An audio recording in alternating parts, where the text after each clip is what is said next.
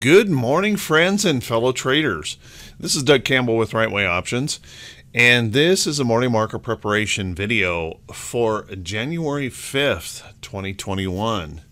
So yesterday we got a little reminder that bears still exist in the market. And not only that, we kind of get that reminder that when we have an overextended condition in the market, how painful a sell-off can become very, very quickly. So hopefully you heeded some of the warnings and didn't overtrade or chase into that market open yesterday, because you probably had a little bit of pain in your account if that were the case yesterday. Let's take a look at the technicals of the chart and see what we can expect from here forward. And it's going to be really, really critical what happens next. So let's settle in, grab yourself something to drink. Let's buckle up and get ready for the Tuesday edition of the Morning Market Prep video. So yesterday's selling certainly raises some concern for this market and lifts the caution level just slightly overall. Let's take a look. That ugly bearish engulfing candle there on that chart. And why is that a problem for us? Well, first off, remember we were talking yesterday about that possibility of a price support in here. And unfortunately, yesterday we lost that price support, breaking that to move lower, and then we moved on down to test this level of price support. And if you guys remember, I mentioned the possibility of 300 or 30,000 being a possible test should we fail this price support. And that's exactly what we ended up getting yesterday. Not that I predicted that in any way, shape, or form. I don't want anybody to assume that. There just was some warnings in the indicators that possibility could occur. I never expected it to occur all at once like that. But taking a look at this, now we've got a couple things that we have to be a little bit concerned about. But there's also things that gives us just a little bit of hope as well. First off, let's take a look at our trend here. If we notice our trend on this chart, yesterday we not only broke this level of price support, but yesterday we broke the trend.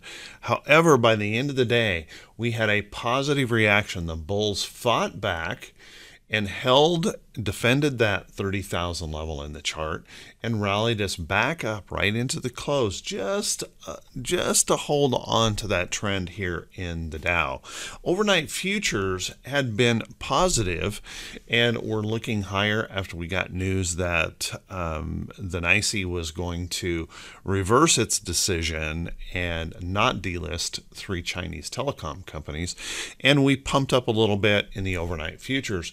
Unfortunately, we've kind of lost ground here this morning with those futures dipping just a little bit. Now, what's going to be critical here is what the follow-through is. So please keep in mind, if those bulls can defend, if we can push this back up into here and even recover that level of price support in the chart, then no harm, no foul.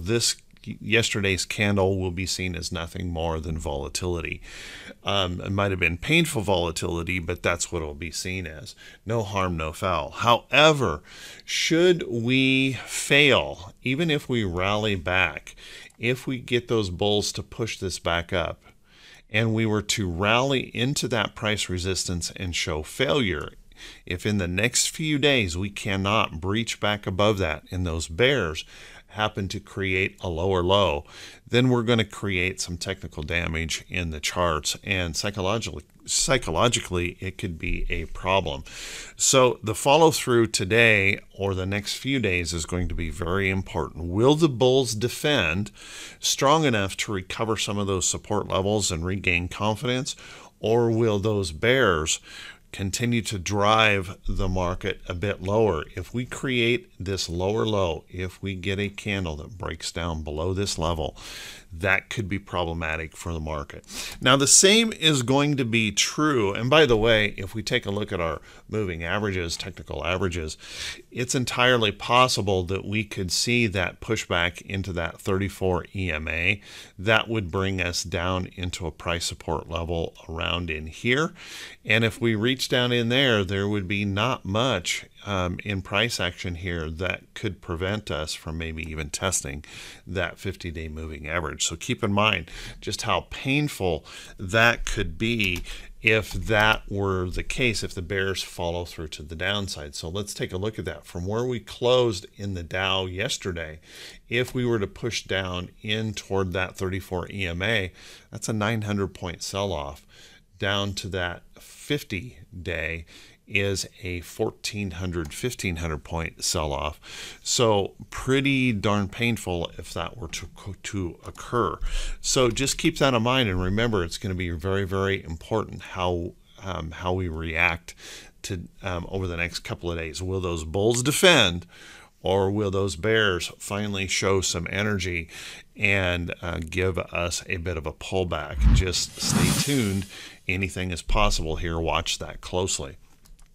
Let's take a look at the SPY. SPY, very similar situation. Notice that we pushed down, we broke this trend temporarily yesterday, but we found some price support right in here on the SPY, and the bulls defended, came running back in, and tried to hold on to that trend by the close of the day. Now, if we see that follow through, same story here, different verse in the SPY. If we can get those bulls to defend hard enough and drive us back up, holding on to that trend, recovering this lost price support, no harm, no foul. If they happen to fail up in this area and create that lower high, that's where we could have some problems. And if we break this low of yesterday, that could create those psychological problems and really create some technical damage in the charts. So watch that closely. One thing I would caution against right now is that buy the dip mentality, just rushing in, buying the dip. Could prove to be dangerous with all of the news and events that we've got coming in the next few days and the volatility that could be there. So be really, really careful.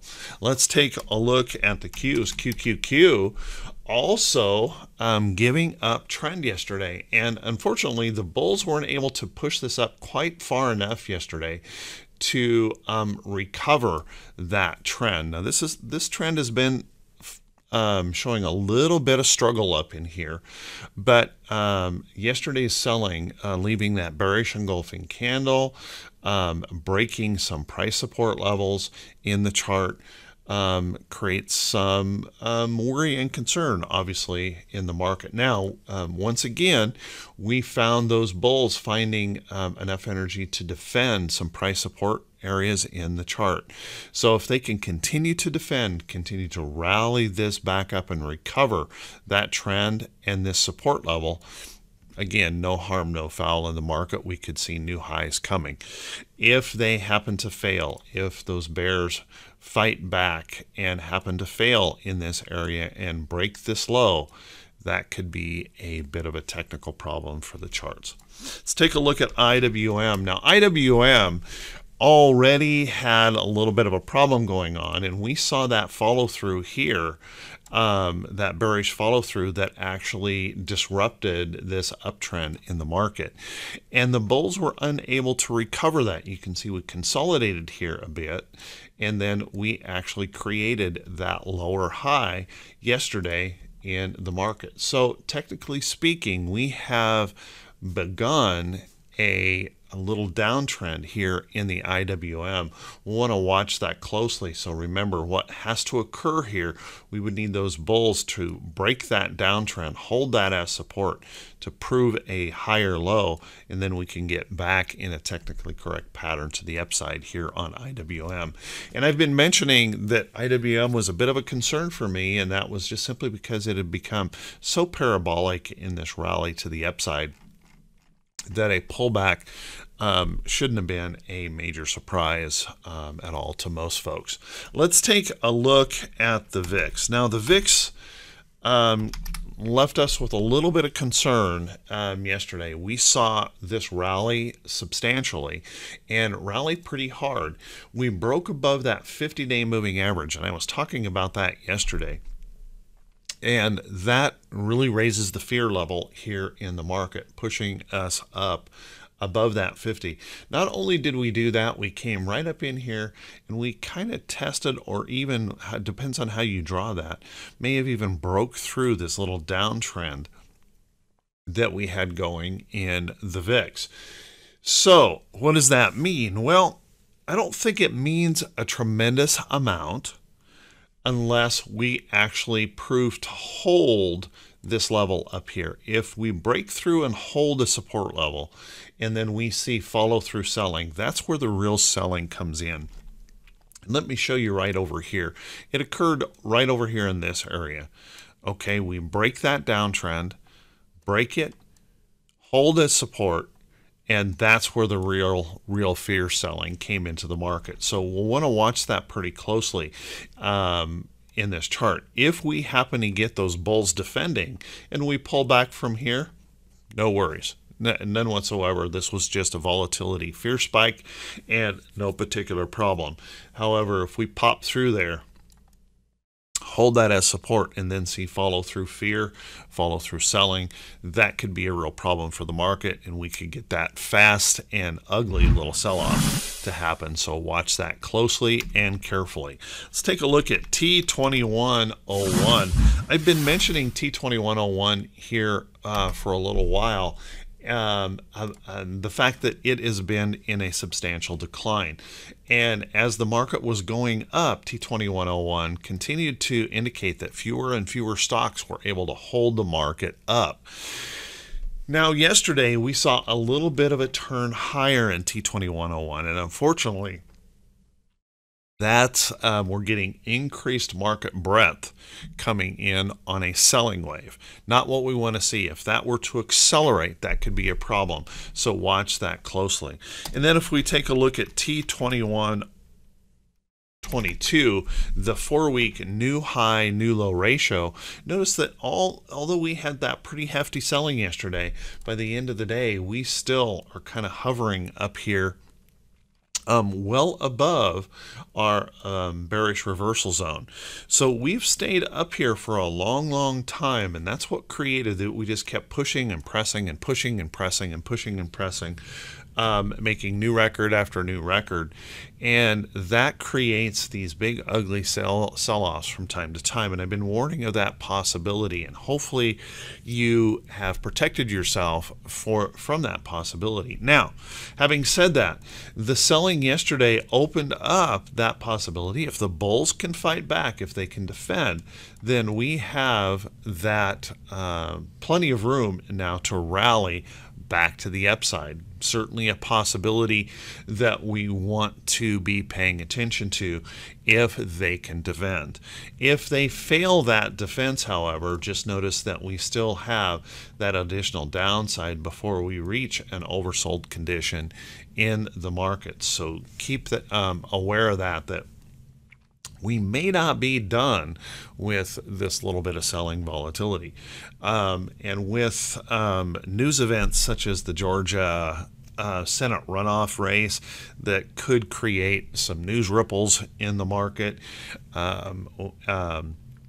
we have the surging pandemic, and we have, countries like England going into full nationwide lockdowns, the new COVID strain being identified in New York, and issues starting to crop up around that. We could see that hopefulness of a really quick recovery from the pandemic fade a little bit, and issues like that can really create that volatility if all of a sudden that news story starts to shift, or that sentiment begins to shift. So make sure you're planning your trading very carefully. You're not getting overextended in your positions and you're not over trading. Let's take a look at our economic calendar for today, because our economic calendar does have a few things that we want to be paying attention to this morning. First off, motor vehicle sales numbers. Those are out this morning. Those don't typically move the market a whole lot. What we're going to be focused mostly on this morning is the ISM manufacturing number, and consensus has that coming in just a modestly, just a tiny bit lower than the last reading. And if that's the case, probably not much effect here on that ISM. Keep in mind, we do have more Fed speakers to be paid attention to here. And remember that we've got that Georgia runoff election going on today. So tomorrow, depending on how that comes, that will could potentially change the balance of Congress. If I don't know what the market reaction to that might be, but just keep in mind that as news comes out, we could see some volatility, exit polling and things like that, volatility based on that news. And we could also see a interesting situation tomorrow morning where we could get a gap up, gap down, depending on that news. So plan your risk carefully, thinking about what the results of that election might be. And then also remember, we have FOMC minutes tomorrow. That can create some interesting volatility in and of itself, along with the ADP number. So could be an interesting couple of days here for us in the market. Let's take a look at our earnings calendar, and we have several companies listed as potential earnings today, but only one verified report, and that would be after the bell today. Take a look at SGH. SGH is the only verified report today. And after the bell, they will be reporting, and you can see we have a pretty substantial and strong rally going on. Maybe a little bit overextended in that short-term move as we've pushed up, hit some resistance, and yesterday saw that selling coming into the market. We may be a little bit stretched overall, but watch that. That'll be important for later on today. Let's take a look at some stocks that could be setting up. But before we do that, guys, if you could do me a favor, if this is the first time you've seen these videos, if you could please click that subscribe button on YouTube, and also click that bell icon when it pops up so that you'll be notified every time I post one of these videos. And also, if you find the video to be worthy of supporting, just click that thumbs up button, leave a brief comment, and always feel free to share these videos out on your social media platform. And I just want to say thank you to everyone who does that. It helps the channel grow, helps us reach more folks, and all of your kind words of support, I truly appreciate it. You guys are awesome. Let's take a look at a few stocks, but let's keep in mind that there are some problems here in this market. And although our trends still lean to the upside, we may be in that transition period, and we'll want to watch that close. Now, yesterday I mentioned the metals, and I'm still going to go with that theme today. Take a look at GLD yesterday. Gold had a great day yesterday, so we continue to print money. We continue to debase the US dollar, and as you can see, had a strong surge to the upside yesterday, and is trying to follow through today. Now, unfortunately, I'm not in this trade, and I'm not going to chase this move. What I need is some kind of a rest or pullback, and then I may be looking for a position in here, and I want to see that kind of contact this trend out here. So I'll keep an eye on it, watch for a potential trade in there. The same thing would be for silver. I don't have a position in that, and really wishing that I did at this point. As you can see, silver showing lots of strength here, surging to the upside, running into some price resistance here, but just keep in mind that it is holding up quite well, and any rest or pullback could set up that next opportunity to the upside. Sticking with the metal theme, I'm going to take a look at Cleveland Cliffs. Notice that yesterday, while everything was selling off, we just had a little bit of a modest pullback here in Cleveland Cliffs. Still, steel holding up very, very well. So we broke through a little bit of resistance. We're just holding that as support. I don't know if this needs to consolidate longer, what will actually occur here, but keep an eye on that for that possibility that could move to the upside. And there are other stocks like Alcoa that held up very, very well yesterday in that aluminum space, holding in there nice and strong, something to pay attention to. Now, one thing that was interesting yesterday is a lot of the consumer discretionaries were hit pretty hard yesterday with that selling. The good part of that is that we ended up holding on to this support. So keep a close eye on this. Consumer discretionary could be an interesting area. Notice that we're holding in trends here. And this is a place where folks might run for a little dividend yield and safety overall in the market. So watch that closely if that can kind of hold on in the charts. If you're looking for some places where there might be some shorting, just be careful, guys. Shorting a market that is still trying to hold on to a trend can be a little bit problematic and dangerous, so be careful if you're looking for some of those short trades. There are quite a few potentials out there to choose from, however. Let's also take a look. Something interesting happened yesterday. Take a look at Walmart. Walmart caught a nice rally yesterday, pushing up. Now, this really isn't ready for prime time yet, in my opinion. You can see we just break this downtrend here, and we're trying to test some price resistance in that chart. But if that can prove to hold up here, hold that downtrend, we could see Walmart picking back up, some of those retailers holding in and holding strong. Take a look at Caterpillar. Caterpillar overall, I talked about these yesterday, that heavy equipment space, holding up quite well, although we shot up a little bit and pulled back.